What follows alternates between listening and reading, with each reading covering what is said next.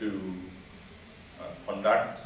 National Counterterrorism Center Director Ambassador Martin Kimani says security agencies are better placed to fight terror than before, following the enactment of 2 kilos last year.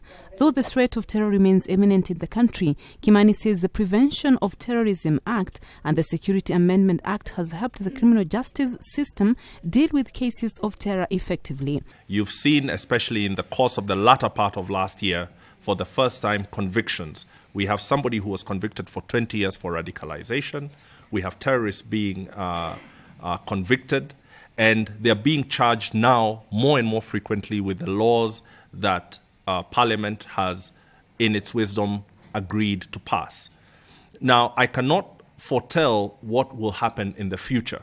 We may need new laws and extra laws in the time to come. But for now, what we have is proving very adequate. And the ferocious debate that led to those laws is part of what makes our democracy a real democracy. It is okay to refuse to say that those laws are not the best, but now that they've come, I think Kenyans can see that they're being used responsibly and effectively to save Kenyan lives. Speaking during a workshop on countering violent extremism in Kenya and Africa, Kimani says police must now act firmly as per the law. Africa Policy Institute CEO Professor Peter Kagwanja cited inequality, historical injustices and marginalization as some of the factors causing extremism, which ultimately lead to terrorism. Where there are grievances, where communities have grievances, whether they are legitimate grievances or they are perceived grievances, terrorists exploit those.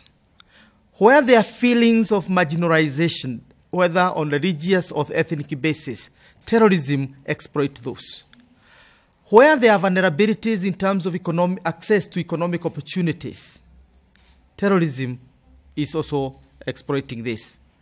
Where there are inequalities, for example, gender inequalities, generational inequalities, meaning the youth and the old, you also find the terrorists exploiting those opportunities to thrive.